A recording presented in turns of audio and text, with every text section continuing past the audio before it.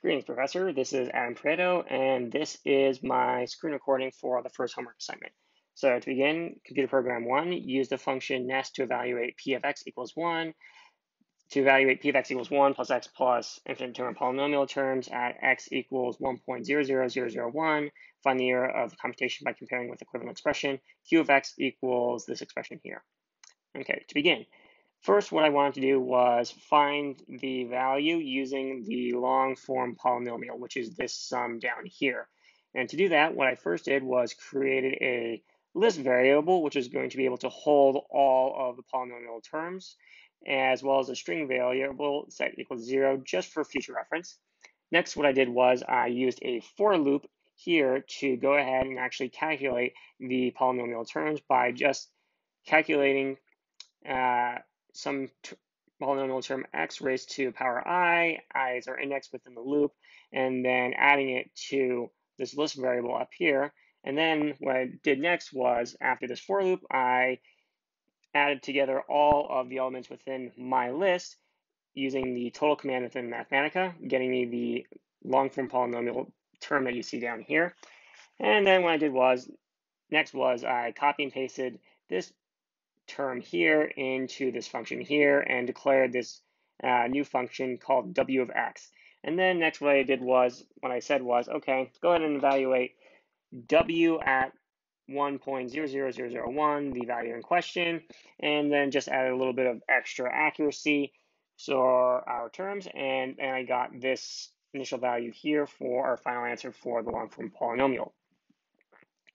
Next, for the condensed polynomial, same concept, only this time we're given the condensed form, and so I just declared a variable here called q of x with the given expression, evaluated it at x equals 1.00001, added some additional accuracy out to 25 digits, and then to compare, what I said was, okay, go ahead and take the initial value that we calculated up here, go ahead and subtract that from the value that we created down here for the condensed polynomial, and then just take the absolute value, and I got this final value right here.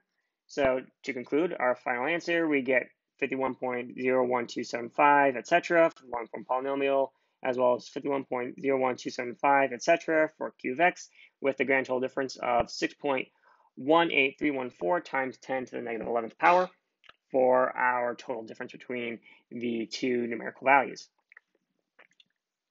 Next up, computer program 2. Use nest.m to evaluate p of x equals 1 minus x plus x squared minus x cubed, etc. out to x to the 98th minus x to the 99th at x equals 1.00001, and then find a simpler equivalent expression and use it to estimate the error of the nested multiplication. Okay, same concept as before, only this time, since we have alternating signs in our p of x term, what I had to do was use two for loops to generate the appropriate polynomial terms for the expression. But other than that, the concept was the same.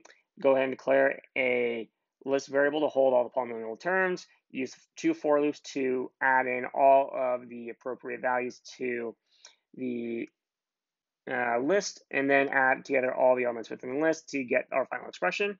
One thing that I would like to note is that here within our for loops, I am actually using a negative here within this first for loop to represent all of the negative terms in the polynomials. And then within the second for loop, I'm doing the exact opposite, using a positive sign to get all the positive terms, and then adding them together to get the final desired expression.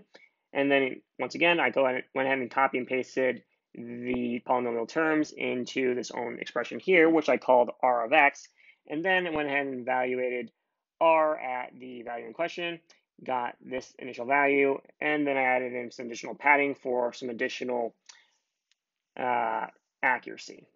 Okay, for the condensed form, what I did first was I found a equivalent expression for the polynomial term above, which I found out was this. And then I went ahead and evaluated the function, which I called g of x, at the value in question. And then I also added some additional padding to the number. And then once again, I went ahead and took the absolute value of the two differences. So the difference between the condensed form and the long form calculated up here.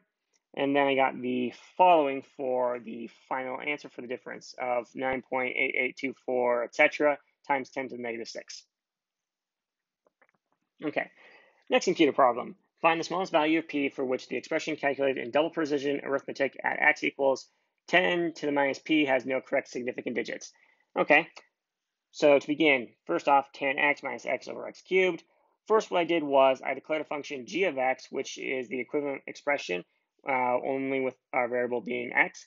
And then I created a second expression called h of p, which is replacing x in our initial function with 10 to the minus p to get the following expression. And then what I did next was I used Mathematica's limit command in order to get the limit for the original function. And then I set that equal to a variable here, which I called LHS for left-hand side. And then what I did next was I found values after increasing values of p within h of p up here. And so what I did was calculate h of 0 to 15 digits of precision, and then the same process with h of 5 and h of 10, with the expectation that as the value of p increases within h of p, we should be able to get a value closer and closer to the limit. And so when we evaluate the expressions, we find exactly that. The limit of above for g of x equals 1/3. And then as I continued increasing values of p within h of p, I got closer and closer to a value of 0.3. And so for this function, the limit as x approaches 0 equals 1/3. And as we increase the value of p and x equals 10 to the minus p, the limit equals the new value. Next problem. So this problem is almost identical to the previous problem in that we're going to go ahead and declare our function with the given information from the problem, and then replace x as our variable in the previous function with 10 to the minus p.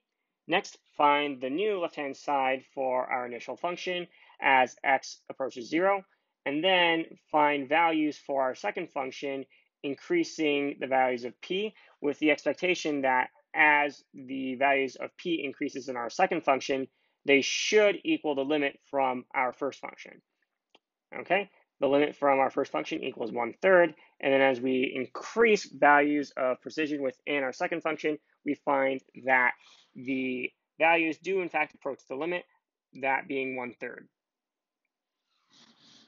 To conclude, evaluate the quantity square root of c squared plus d minus c to 4 correct significant digits where c equals this value and d equals this value. Okay, so to begin, what I did was I cleared values of c and d within my Mathematica project, and then initialized c and d with the respective values given above. Next, I went ahead and calculated the expression given the values above, as well as the instructions stated previously, to get this value here. And then I rounded it to 4 significant digits to get a final answer of 2.750 times 10 to the minus 8 power.